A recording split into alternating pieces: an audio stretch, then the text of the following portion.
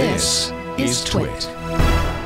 How do you like your Oreos? Do you eat them all at once, Lisa, or do you open them up and eat the cream first, or you dunk them in milk? What's your Oreo strategy?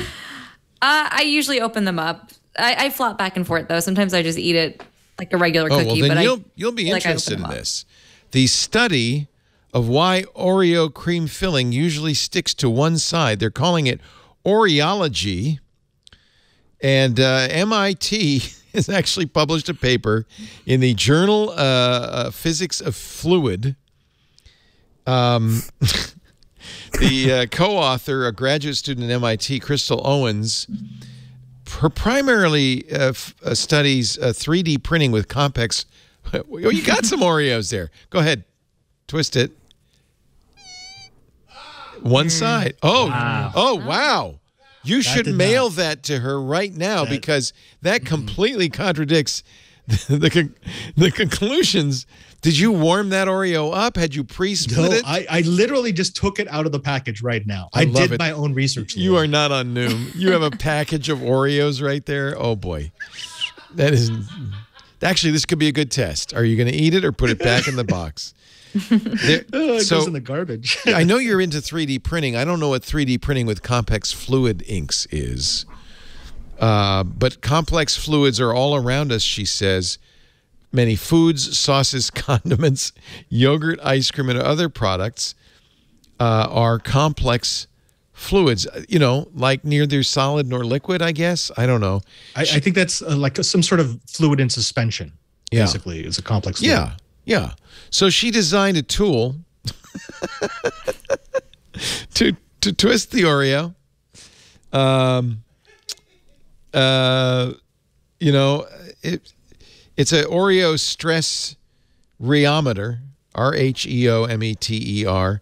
It twists the fluid between parallel discs in order to measure its viscosity. She had an epiphany staring at her rheometer, said, oh, wait a minute. I could use that to study Oreo breakage.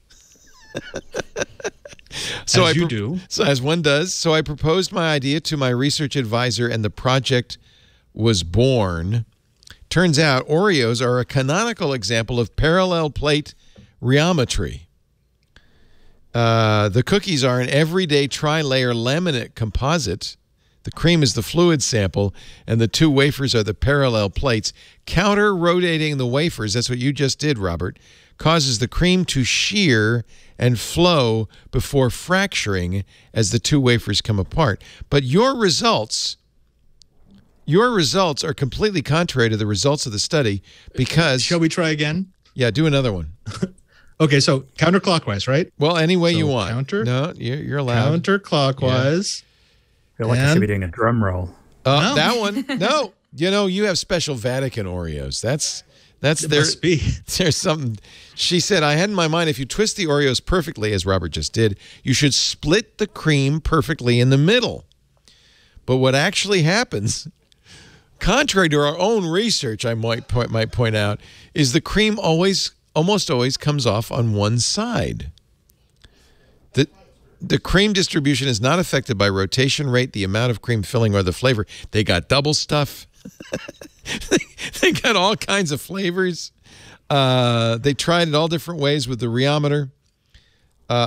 She does say the rotation rate does play an important role in whether or not the cookies break apart cleanly. If you try to twist the Oreos faster, you can do another one, Robert. Try it fast. Okay. It actually takes more. It's harder the faster you twist. So if you're stressed and desperate to open your cookie, do it a little slower. But no. Jeez Louise. These are defective Oreos. These are defective. Actually, these might be counterfeit Oreos. Oh, that's what it is. You're not. Oh, they're Hydrox. I can tell. Those are Hydrox. Those ain't Oreos. Anyway, so you're just with your own empirical results, just as the Vatican and the Jesuits have always been known to do, you have completely destroyed. It's what we do. That's what you do, the scientific paper, with your own investigation. But by the way, if you want to do the studies at home, they have open sourced their 3D printed Oreo meter. So you could use it at home or in the classroom. Oh, I am so printing that thing up. You should. Cookies can be mounted onto 2 clamps powered by rubber bands. Powered may not be quite the right word there. The next step is to load pennies one by one into either of 2 symmetric penny castles, thereby applying torque in precise increments. Use new pennies for the best results. When they tested their Oreometer in the lab, they achieved similar results. Leo, I'm going to make you one of these, except I'm going to power it with a stepper motor and an Arduino. All right, baby. Let's make this. Let's make this real. Yeah. I don't think I've ever had an Oreo. What? What? What do you? That is an anomaly. That's wow. You eat some sort of weird British biscuit that tastes like malted barley. We have something called a custard cream. Custard cream. And a bourbon biscuit.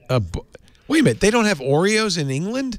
We probably do. I've just never had one. They've got Oreos everywhere. I'm sure we do. Oreos are everywhere. You get Oreos in every country of the world. I'm sure we do. I've just never had one. But now I'm thinking, could you apply this to the custard cream or the bourbon biscuit? The chat room, I hate to tell you this, Nate, says that your drum skins look like opened Oreos behind you. So you may have had Oreos and just never knew it. Okay. Yeah.